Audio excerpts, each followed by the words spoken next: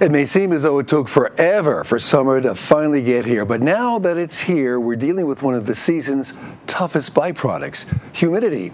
Humid days can enhance conditions for people who may fall prey to heat stroke. We caught up with Andy Scanlon of the Pembroke Fire Department to give us some tips on how to avoid heat emergencies this summer.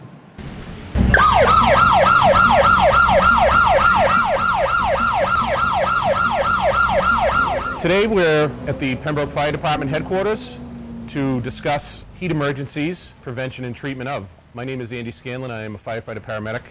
Heat emergencies fall into three general categories.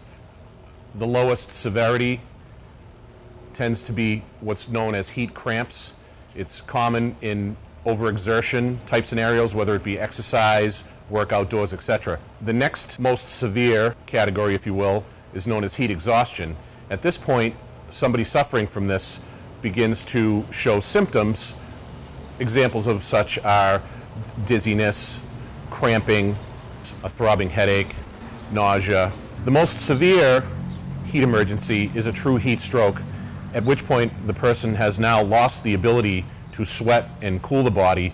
Prevention of these heat emergencies centers around some pretty commonplace things that a layperson can do or things that we will do as professional rescuers, such as first and foremost, removing the person from the hot environment to a cooler environment, and in situations where there is very high humidity, removing that person to an air-conditioned environment is the first step, and then beginning to rapidly cool the body as readily as possible.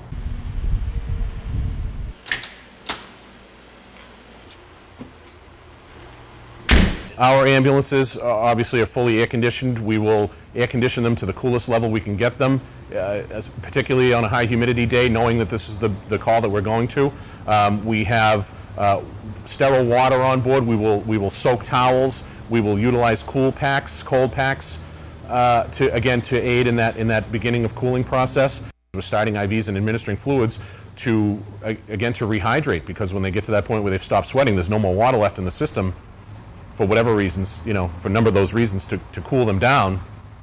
So we are administering IV fluids in the hopes of rehydrating them to allow the body to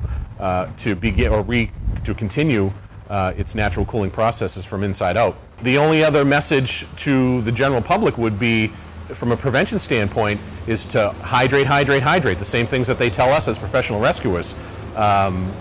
If you think that you're thirsty, you're probably already a little bit behind. Your internal thirst meter, for lack of a better term, is not always a great indicator of your hydration status. By the time you're thirsty, you're probably already a little bit behind, hydration-wise. So in these types of weather conditions, hydrate, hydrate, hydrate, whether it be with water or sports drinks if you're exerting yourself, and monitoring your environment.